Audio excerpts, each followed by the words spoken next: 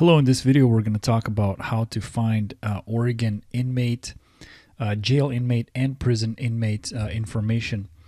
To get started, go to OregonPublicRecords.org. I will have a link in the description you can click on, or you can just type this into your browser. On the home page, you will notice there's quite a few public database resources available. Depending on what type of research you're doing, you might be able to find some of these useful. In this video, we're going to focus on locating prison and jail information. So we have created special pages for the most sought after records. So on top here, you'll notice you have background checks, criminal records, court records, and if you hover over other records, you'll notice you have an option for inmate search here. I'm going to go ahead and click on that. One of the first options you'll have is going to be a statewide database. Now this would be the Department of Corrections, Oregon Department of Corrections database. So these would be prison records. And then we also covered the most populous counties, and these would be jail records. So the difference between jail arrests would be somebody can get arrested and released sometimes the same day, next day, but typically people staying in jail are spending less than 12 months. People that are serving a sentence of over a year typically will do it at the Department of Corrections, so in the prison.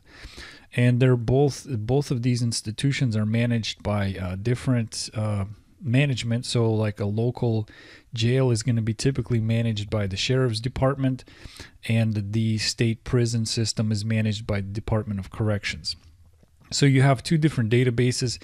So when you are looking for like arrest information and inmate information, consider the fact that you do have two different databases that you're looking at, which is the Department of Corrections and then your local Sheriff's Department jail. So keep that in mind. Another thing you can do to enhance your research is you can also, anytime somebody gets arrested, they will eventually have to see a judge. And so if you wanted to look even deeper into maybe a particular situation, I'm going to go ahead and click on court records here.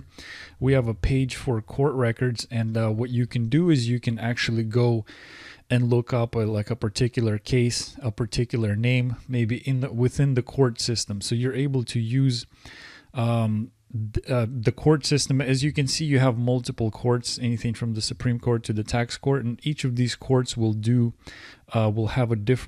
work with different types of cases. So like the circuit court will do heavy things like felonies, for instance. And then, of course, the lesser level crimes as well. And then the Justice Court will do lesser level crimes and traffic. And then the municipal, which is like a local city court, will do lesser level crimes and then traffic, small maybe city tickets, things like that. So just depending on how severe the situation is, different courts will settle deal with the individual. So you have quite a few options when it comes to doing research about inmates, jail records, prison records, both at the state level and at the county level. Another thing to consider if you are doing criminal related information search is to use the name search on top. Now what this does, it doesn't just look at Oregon, it goes outside of the state. So it gives you multiple databases combined into one. So why is this something to consider? Well, it saves you time. You can go do research in multiple states, one database at a time, where you can just pretty much do it all instantaneously.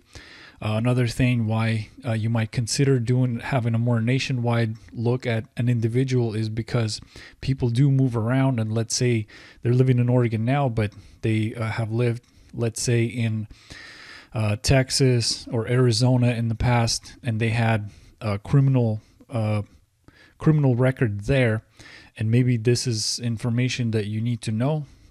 It's a great way to find out previous addresses and things like that. So you have your county tools, you have your state tools, and then you have your private tool that you can utilize. So with that said, come on down to OregonPublicRecords.org and get started on your Oregon inmate search. Thank you.